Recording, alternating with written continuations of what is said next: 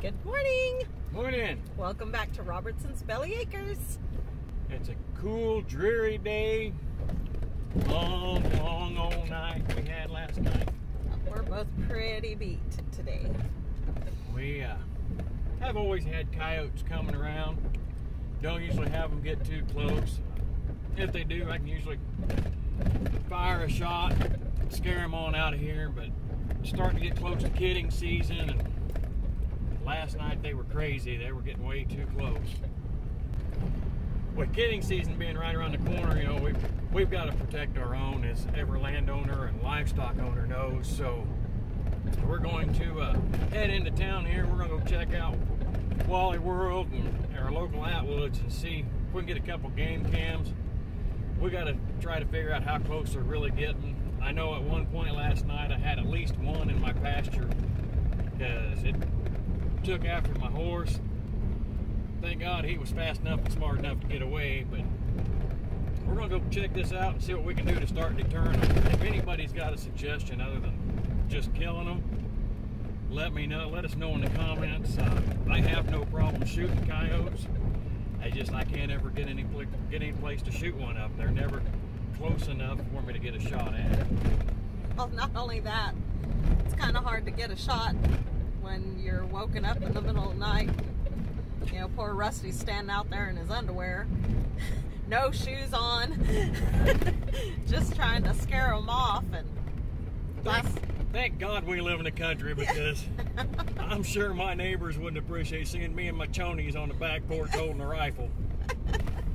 Yeah, and we've never really had them come back the way they did last night. Normally, Rusty will go out and fire a shot, and they're gone. And it was really odd last night because the first time they came, they were really close. We could hear them. Mayday's actually the one that woke us up. He was asleep in his kennel, and he got that deep rolling growl, and then he just shot straight up and he barked once, and then we heard him. And well, Rusty heard him, and he, you know, woke me up and said, "Hey, we've got coyotes in the pasture." So then it's a scramble, right? And Mayday did his job. Yeah. That boy. But it was weird because he shot the first shot and they took off. You know, they got quiet or left or whatever. And then it was a good 10-20 minutes. And we were, of course, wide awake by then. And we heard one, like a lone coyote, just yipping the way they'll do when they're calling. And so Russ went back out, checked again, and I don't remember, did you fire a shot then? I wound up firing a second shot. I know for sure, just from the direction that he was coming from, he was between my house and the neighbors. And guys, there's not but about 300 yards between my house and the neighbor's house. So I made sure to take a shot out there, and it was gone. And it was probably a good hour later, wouldn't you say? Right. I told Russ that they probably had, that the coyotes had binoculars or something out there, because every time, by then I'm awake, so I'm on my phone and just surfing, and Russ would just start to fall asleep and they'd fire back up, they'd start again. It was just the funniest thing. Not funny then, but Russ would jump up again, and yeah, he went out and he checked the goats. Rosie was doing her job. She had the goats safely tucked back into that barn, just like she did on that other video with the rain or the storm. She did the same thing. She had them all tucked in. Like he said, the horse was out, but then he came running back to the barn too. So I don't know, guys. They're just getting a little too close for comfort. I'm terrified of coyotes anyway. So we're gonna see if we can fix it. All right, got to see what we can do. I did get a phone call from a neighbor this morning.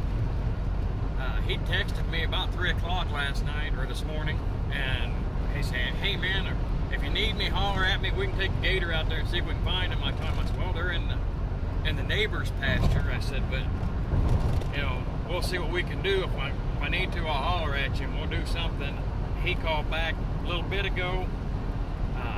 One of his friends' dad does a lot of calling and shit hunting coyotes, so he said he'd be more than glad to come over if we give him permission to hunt the land. I told him, bring him on. He can come over here and call him up. He can shoot every daggone coyote in the country if he wants to. I don't care. Right on. Well, and it wasn't 2 weeks ago, one of our neighbors saw a bobcat prowling around, and so we were really concerned about that as well. So it'll be good to get a game camera set up out there with the goats, and that way we can, you know, see if anything is coming close, and if we get anything on the game camera, we'll definitely review it here. We'll post it. But man, what a sleepless night, but life goes on, right? Ain't no rest for the wicked. That's right. We gotta head on over to Walmart and Atwoods and see what we can find. Okay guys, so we stopped in here at Atwoods. I checked online for Walmart. They had some that were a little bit cheaper, but we wound up getting a Stealth Cam OS 14 3-pack on sale right now for $90.99 for 3. So that's what we're going to do. That gets us our barn, our pasture, and probably 2 in the pasture to cover. That way we know exactly what's going on out there, and I know we're going to get some really wild footage on this before long, and we'll be sharing that with you as soon as we get it up. Okay guys, I went ahead and like I say, bought those trail cams at Atwoods. I went ahead and I had to come to Walmart. Went ahead and picked me up another box of shells for the shotgun. Just bought some light target load. I really know that I'm not going to be killing anything with it. It's more of a noise maker, trying to scare them off. We got all 3 of our SD cards and batteries. That way we're ready to rock and roll tonight. Let them suckers come back, because we're going to catch them tonight. Last night they were up in those trees pretty loud for a little while, up close to the pond. So you think we should go up to the pond next? Yeah, I'm thinking we'll go up there to the pond and kind of shoot back to the east as well, because I really feel like this east side is where we're going to get our most activity.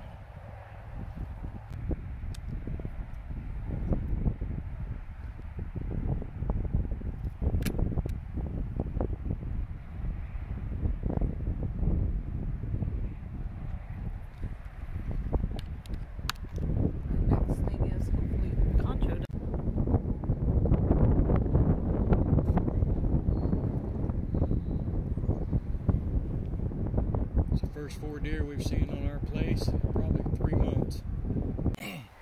Okay guys, as you can see, we have this massive swimming hole slash fishing pond.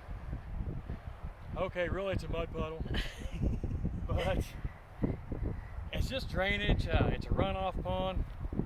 There's really no good place to catch runoff water. This is probably the most water it's had in it in the 4 years we've been here. I really need to get a dozer in here one of these days and get it packed. I'll clean it out and get it packed good. So that way maybe we can start collecting a little bit of rainwater, because it's a beautiful spot, but we've got too many trees growing up in it. What trees are there sucking up to what little bit of water we get. So that's on the bucket list.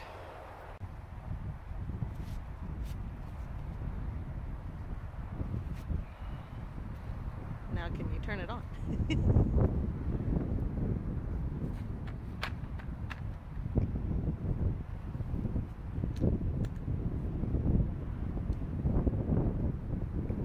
Oh, red light came on.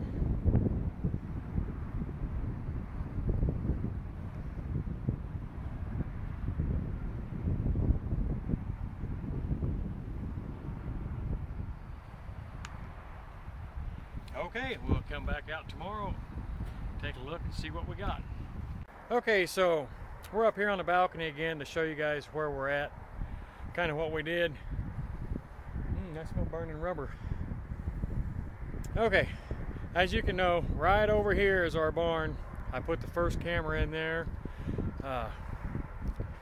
Went on back out here. I put camera number 2 right over there in that little tree. I had it set there pointing pretty much straight east. This back fence line right across here is where we're getting all the activity, I feel. So I went ahead and went over here in the pond, inside the pond, right in that area right there. I set up camera number 3, kind of shooting it back off to the south and east a little bit, trying to get around that old junk pile and see what's going on out there. Okay, so we went out and got those cameras all hung up, and hopefully in the next couple of days we'll have some video to show you. Hopefully we can figure out what's going on out here with these animals.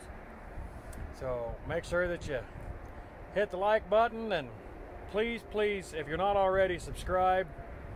Let's get these videos out there so we can show everybody what's going on in Robertson's Belly Acres. Yep. Share and hit the bell. And until next time, God bless. Bye-bye.